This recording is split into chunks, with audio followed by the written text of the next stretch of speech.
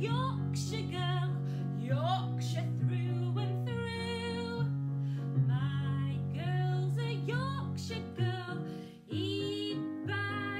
she's a champion though she's a factory lass and wears no fancy clothes. I've a sort of a Yorkshire relish for my little Yorkshire rose. Happy Yorkshire Day from St George's Hall. Today, as we look around this historic landmark building in the centre of Bradford, celebrating all things Yorkshire, let us consider how traits of the Yorkshire character can be seen in the history of the Hall. Well known for being tough, hard-working, down-to-earth, practical, no nonsense, the Yorkshire character is also famously tight with money. See all, hear all, say nowt. Eat all, sup all, pay nowt.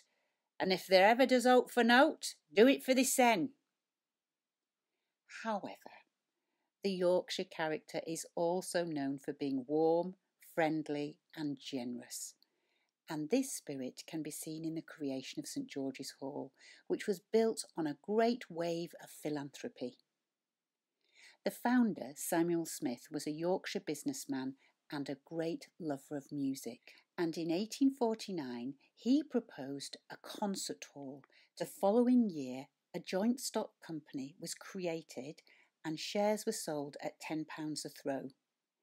In this way, the money needed to build the hall was raised through shares bought by local people. The ground the hall was built on was paid for by the mill owner Titus Salt, who was a major benefactor. The opening of the hall was a huge public event with a 3-day music festival, a public holiday and a free concert for the people of Bradford. Made with beautiful local Yorkshire sandstone and designed by Bradford architects Lockwood and Mawson, the hall went on to host visitors from around the world, such as the Indian and colonial representatives from across the British Empire, the Shah of Persia, ambassadors from Japan, and performers from around the globe. In 1949, Bradford's Victorian buildings had fallen out of favour with the city planners, and at that time St George's Hall was a down-at-heel cinema, soot black, covered in bird dirt and in danger of being demolished. To save the hall, Bradford Civic Society offered to buy the site from British Gaumont for £35,000. Bradford Corporation completed the transaction and, incredibly, at a time of great austerity after the Second World War, the site underwent extensive refurbishment. St George's Hall reopened as a municipal concert hall in 1953, 100 years after its original opening.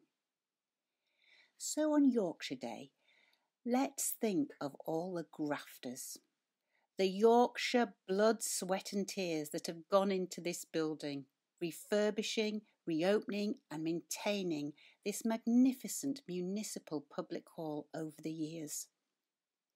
The builders who built it by hand in stone over 167 years ago. The stonemasons who made over 1,000 repairs during the recent refurbishment. The roofers who rebuilt the roof. The local specialist plasterers who fixed the beautiful decorative plasterwork. The cleaners who have worked so hard to keep it looking so good. The many teams of devoted theatre staff who have run the venue since 1853 and through 2 world wars.